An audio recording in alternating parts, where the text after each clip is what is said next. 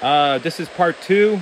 I'm here with professional player Jason Grinovich, and so we're talking about coaches on this segment also because I think we got a lot to cover. Jason, what do you say? Oh, absolutely. We've all played for a ton of coaches in our life. Yeah. One of them I recall in the USHL when I played. One thing he would do every day was called Coach's Treat. And basically we'd do a shootout. So the winners would go on one side and the losers would go on the other side. And then the winners would play for an orange. So they'd keep playing until they had a, last man standing. And then the losers would play for Coach's Treat. Could have been like pickles, pig feet, or artichoke hearts, or a raw onion. So the player had to eat whatever the coach brought, the whole thing. He couldn't get out of it. That's funny. So that was one thing I remember in the USHL, and it was a first-year coach. And I remember having, in my career, 2 coaches first year. And to think back, I prefer not to play for a first-year coach, like rookie coaches, just because they just don't have the experience at that level. And we missed a lot because, playing for Uncle Ned and other great coaches, then you go up and you see these guys like, oh no, it's not as good. How about you, Jason? It's definitely that way with guys that are new to the coaching world, especially at higher levels. It definitely takes them a little bit of time to adjust in strategy and approach. So it's definitely a lot harder to play for a coach like that. Don't get me wrong; there probably are some great ones that step in and do a bang up job, but there's a lot that not so much. I know in junior. I was playing locally here, and we had a coach there, and everything was fine and dandy. And then he left, and we got a newer coach, and he was just he was a weird dude. Like he played a lot of mind games with you, and it just him and I, like I said before, it was one of those unfortunate circumstances that him and I just didn't see eye to eye. He didn't appreciate what I brought to the table, and he definitely wasn't going to set me up for success. No. So, I had to leave that. I mean, the only unfortunate circumstance was, not getting to see his wife around the rink, because she was a 10 out of 10. I'll tell you that right now.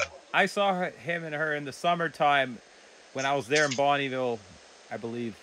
I can't mention the team, but anyways, was it true that players wanted to go to the hospital? They were pretending they were injured so they can see her. Is that a true story? I mean, because nobody really liked the coach. Like he was, everybody hated him, but his wife was a smoke show and she was a nurse, so they would any injury be like, oh, I got to go to the hospital, right? So just sucking it up, like a paper cut or just a little like scuff, funny, even how a meatball like that landed something like her is beyond me.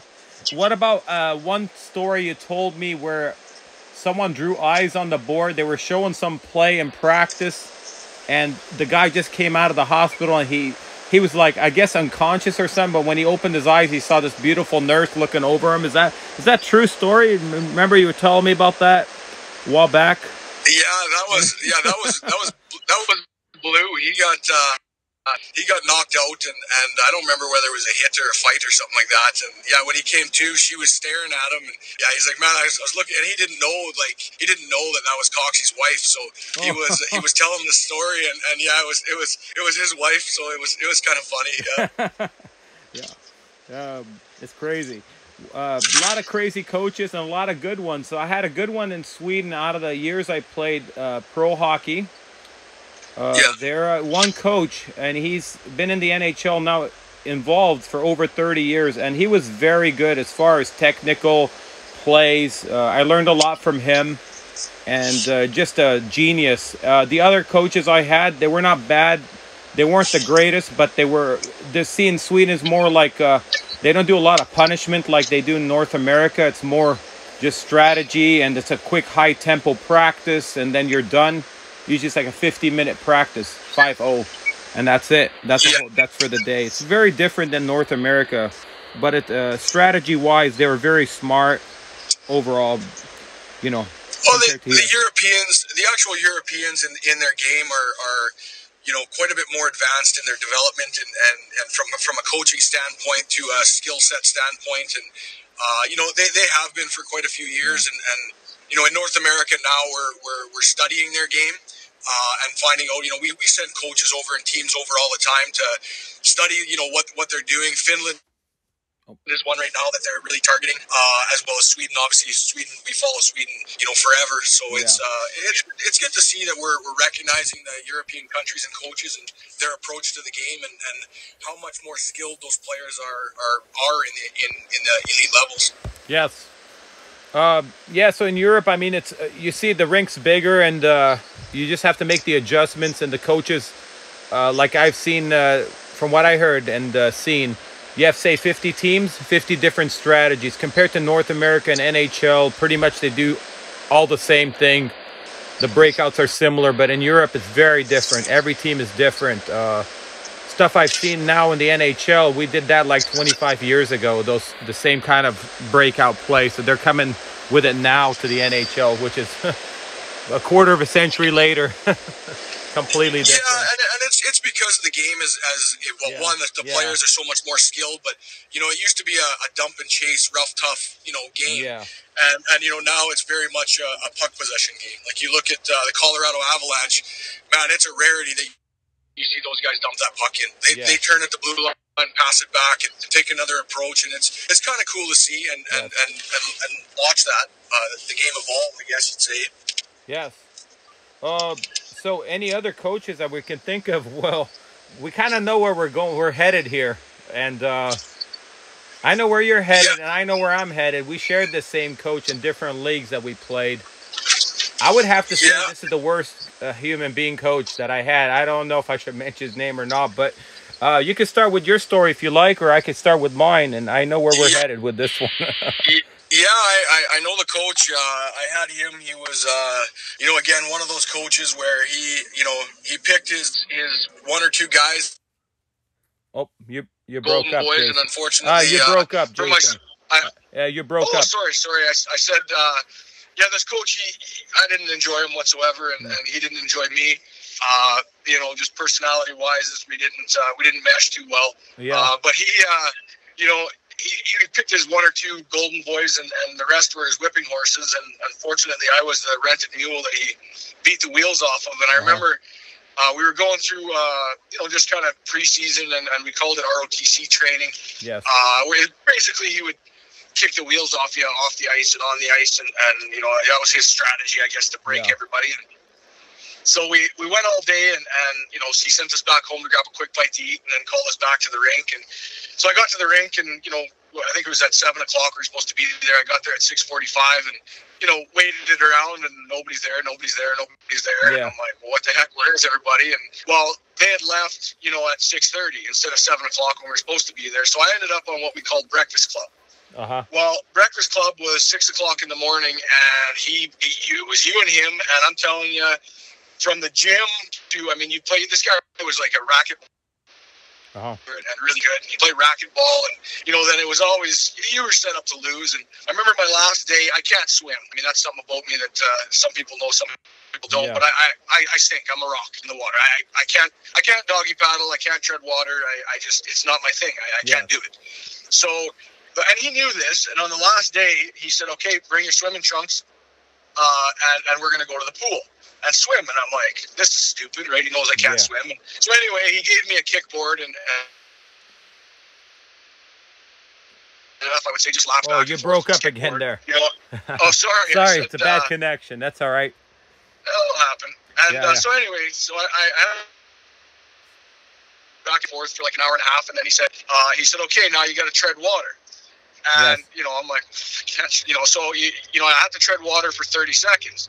Yes. And obviously I can't swim, so I can't tread water for 4 seconds, let alone anything. So I would just sink and scratch my way up the wall and get to the surface and climb out. And so he grabbed 5-pound weights, and I thought, okay, well, that's kind of cool. He's going to jump in and carry his weights to say, like, hey, if I can do this with 5 pounds, holding 5-pound weights in each hand, so 10 pounds, you can figure it out and suck it up and be done.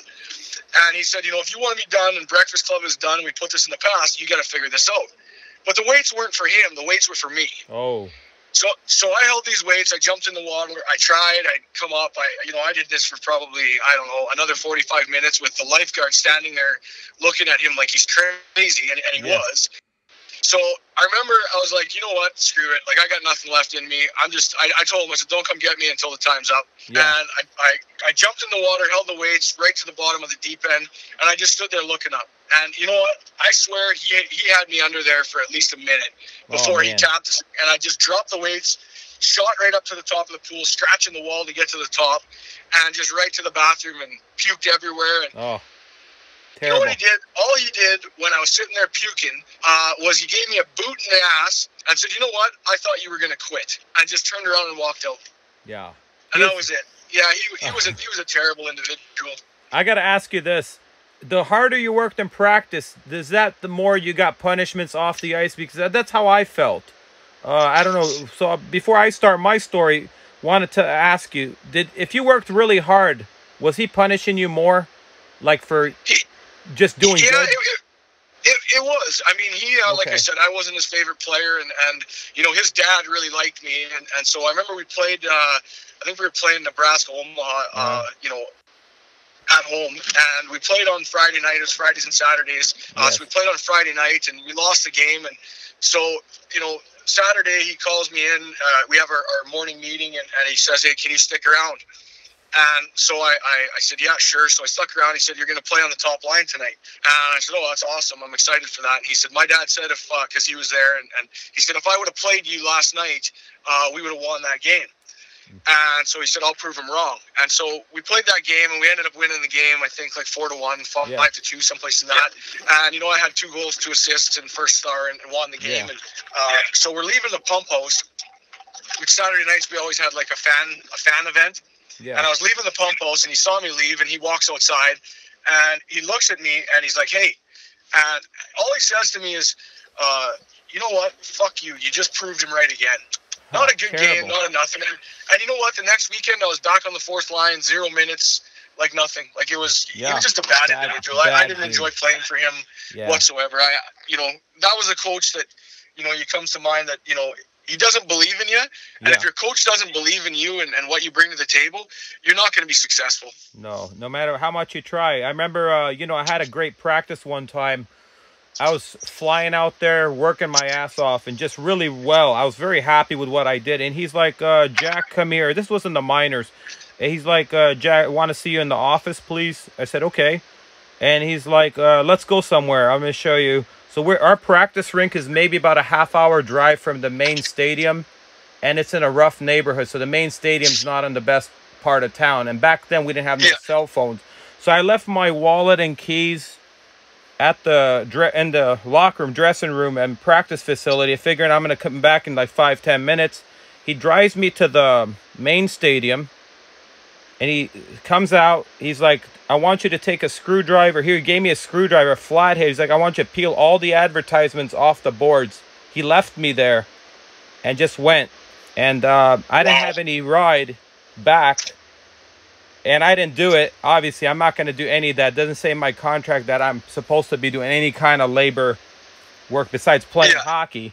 So I asked one of the ushers. I had to find someone to drive me back. And I didn't even know the roads, like how to get back. So luckily, they dropped me off. I found my way back. And it was a bad experience, not telling me what I'm going to be doing, or, you know, just surprising me when I got to the main stadium, just because I worked really hard in practice. And, you know, I don't know why. So if you skate too hard or you do really well, and he's like, you always work too hard. He's like, you need to go out and party with the boys and stuff. He never encouraged me to, like, he's the opposite. If I work too hard, he was not happy about it. And it's kind of strange. So that's the one experience. He's one of those coaches. I always felt it was a power trip for him. And he had to let you know that he was in control. Yeah. He was the boss. He dictated your ice time. You didn't earn anything. He gave it to you. when he chose, right? It was just like I said, it's for kids out there and hockey players, regardless of your age. Before you sign a contract and before you go to where you're going to go, do a good job of vetting the coaches and asking around about what their personality is and whether you're going to mesh with them. Because like I said, if they don't like you, you're not going to be successful. You're going to be grumpy, and they're in control of your future. They're in control of your ice time and your exposure, and it's terrible. Yeah, we didn't have any off ice training or anything like that. But one thing that sticks in mind is the contract that I signed was about $350 a week, and I was getting only $275. And I went up to him and I said, "How come I'm only making $275 when I signed for $350?" He said, "Shut up and play," and that was it. So I don't know who was taking part of my paycheck, and I wouldn't doubt if it was him or it could be him. I mean, I'm not blaming anybody, but I just felt like I was shortchanged there. Well, but again, that's the little mind games that a coach like that plays with you, and if you it's unfortunate. That's the way the game goes. And I mean, we're listing off some bad coaches and that, and some obviously I've talked about some in good this ones segment, right? In this segment, right? They're not all coaches are bad, right? No. But they're just through the course of playing for a lot of years, you end up with some good ones, and unfortunately, I don't know of a player in the history of hockey that has played a career and has always ended up with a great coach. No, I've never heard of that. All the years I've been teaching kids, I haven't heard of anybody who's had perfect coaches all through their career. Definitely not. In California, I had a good and a bad. So in Bantams, I had a Canadian coach. He played in the old Western Hockey League, and he pretty much gave me the green light to play the way I want, and it was very helpful for me. But then they moved me out of that league because they didn't allow me to play in that league anymore. So I had to move up. One goalie got his mask dented as he's dropped, and he flew in the net. And then all of a sudden, they're like, "You can't play in the league, so you got to move up." So I went up to the midget league at 14, and our coach, I remember, was not as good as the one in the Bantams. He was drinking a 6-pack of beer. He used to sit on top of the boards and opening up the cold one. And, we're looking around like, what should we do? He's like, I said, let's scrimmage, let's play and stuff. So we did our own stuff. He'd be yelling and stuff, but he's just sitting there. We just ignored him. And once in a while, he'd run a practice, but not too often. And it was funny because he's just sit there and yelling, and he's got a 6-pack. And he's sitting on top of the boards, like where the players' bench is, and he's just sitting there. And that's one I recall. That's pretty much all I got. That's funny. Yeah. But I do think my coach Don in Bantams, he was really good. Yeah, that's good. It's nice to hear that there are some good coaches out there. And most of the good coaches have good hearts on them. Yes. And they're in it for the right reasons. And not really, when they care about their players and the well-being, I find it goes a long way with the players, and they seem to get the most out of those players. That's true. I mean, we talk about Ned, and he was very tough and all that, but we still respected him. We liked him because he did a good job for us compared to the other guy, that I had in the minors, you had in college. He was just not there for you when you needed that to build up your techniques or whatever, the game, to improve you in the game. He was just not there for me. He wasn't there. Yeah, and that's exactly it. And like you mentioned, Uncle Ned again, and he was one of those guys that when you executed, when you did, and performed for him, he let you know that you performed, and he recognized that, and he appreciated that. And that was the respect that he gave you, and it showed that he cared about you, and he gave you the pat on the back when you needed the pat on the back. Yes. But he gave you the boot in the ass when you needed that as well. So I mean, it was a great relationship going forward with from both sides, I would say. Yeah. The nice thing about Ned was years later when I retired, I'm out of hockey. It was, I think, I would say midnight. I was still playing. He came out to California to take his family to Disneyland. And he was only here for, I think, 2 or 3 days. But he made the effort to drive up an hour and a half from Anaheim. And he came to my house like at 3 a.m. So here we are at 3 a.m. talking hockey. And, it's been like maybe, I'd say like maybe 5-6 years since I've seen him, and he came over to my house. It was kind of nice for him to do at that time of the night, and not being with the family, just taking the time to drive up, and that meant a lot to me that he did that. And you know what, again, that's just a testimony to his character, that even though you weren't playing for him or even playing the game of hockey anymore, he wanted to check in with his players and make sure you were doing okay, right? Yes. And see how successful you were, right? And that was just, he's just a good person, right? And that's, Pretty much. like I said, that's good coaches follow up with their players regardless of whether they're playing for them or it's 10 years later. Yes, it's true. Yeah, this is the only coaches I mean, I've had other ones, you know, but not good or not bad, and nothing to complain about or talk about, except that's the only ones that, I mean, that I have memories of, like good and yeah. I remember I had one in overseas, and it's kind of surprised me because he was a North American guy, but he was a goalie, so I mean that probably explains it, but.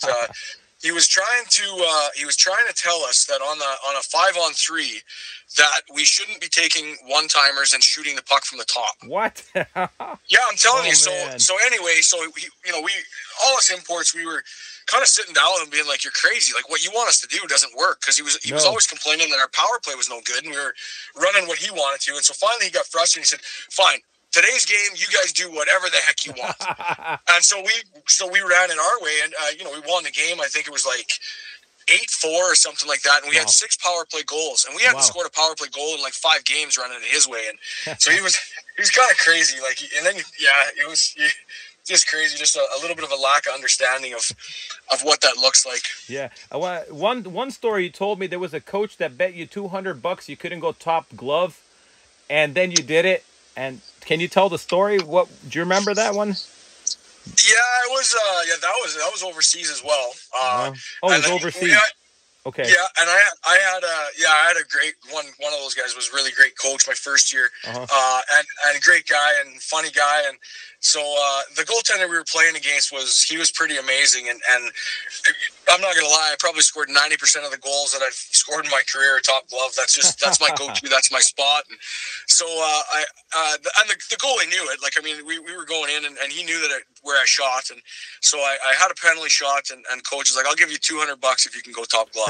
And so sure as shit, I buried it, and he was just laughing, and he's like, there's no way I would have thought you'd ever hit that. I'm like, oh, it's always there. And was there a double or nothing, or was that not in the book? No, he never bet me. He never bet me again. It was that was a funny thing. We always had some sort of competition on the go, and we did similar to the breakaway competition. We called it Juice Boy. But it was when you scored, you were out. So you were done. You won, right? And the last guy to score was the Juice Boy. So and the coaches had to play in this too. Like, it wasn't just the players. Yes. And so they, like, there was times where the coaches would lose, and so they would have to come in and go to the Gatorade and get everybody a cup and fill a cup and deliver it to your stall. So we called it Juice Boy. So nice. It was pretty funny. Yeah. So it was just a comical little game that we played, a couple times a week. That was pretty funny. It's fun. Eases the tension, gets the guys more tight-knit. And if a coach is a genius that can do that, that's the difference, than dividing. I see a lot of coaches that are dividing the kids or dividing the players, pick their favorites. And then you got coaches that bring everybody together. It's just a talent on their part, I believe. Oh yeah, that's definitely a key to success as a coach, is to make sure that whether you're your top end guy or your bottom end guy, they still feel loved in there. Yes. If you segregate them, it segregates the locker room and kind of creates a hierarchy.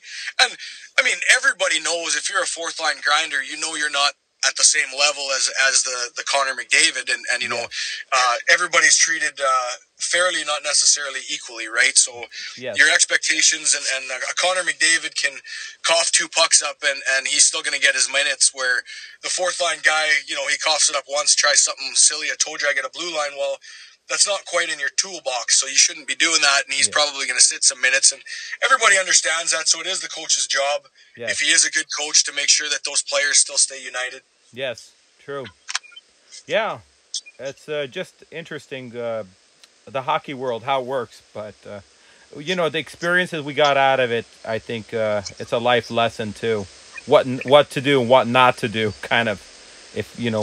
in general or in coaching or whatever it is in life, I definitely agree with that. It's Yeah. Sports teaches life lessons. I agree.